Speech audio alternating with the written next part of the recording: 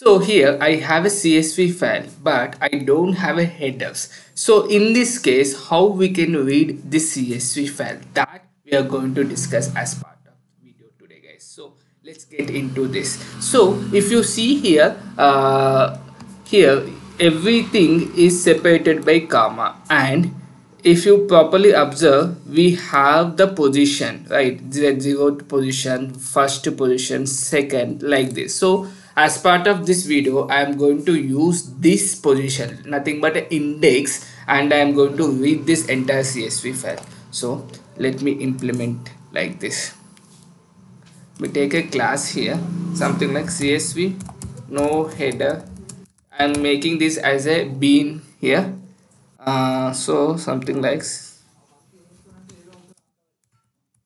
CSV, it seems like it's already existing, so we know header bean, I'll keep it as read here. Okay, then I'll use something like at the rate csv bind by position, guys.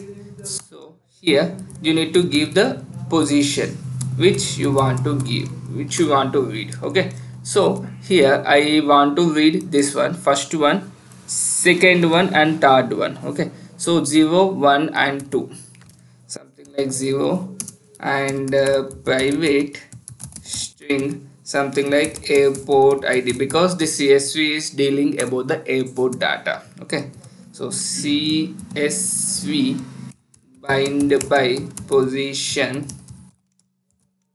is equal to 1, private string airport name, the second one. Similarly you will get that one. So let me copy paste this. You don't have to read entire CSV file, it's again up to your requirement.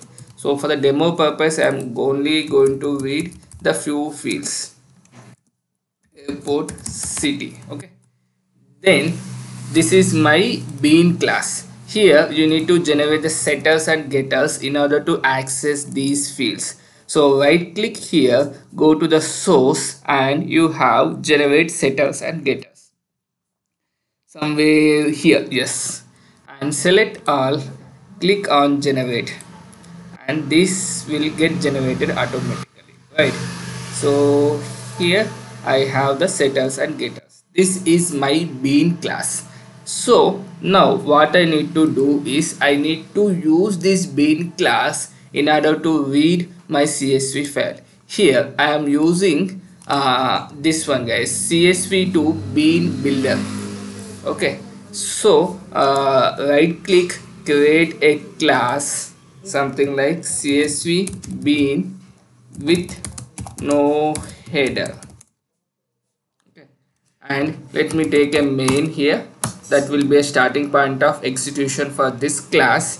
Here I am going to create an object called csvToBeanBuilder. Okay, here you need to give the file you are reading. So new file reader of, let me go to that place.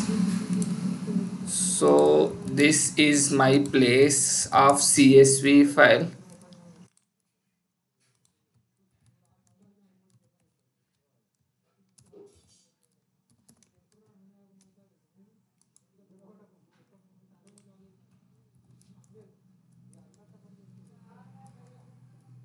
Sorry, dot CSV. Here with what type? With type as this class, guys. This type you are going to convert this. So you need to give with type as this dot class. Okay, then you build this. Okay, you, before doing that, let me try to import this csvToBeanBuilder.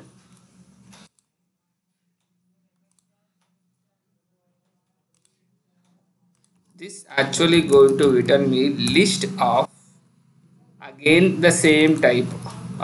classes. This list I'm going to get here something like CSV. I'll take as csv reader. Okay, here you need to build this, guys. So build, and you need to pass this. Once you have it, what you will get is the list of the entire data. So this entire data here is written into the list. Now you just need to iterate over this list using for loop, something like this.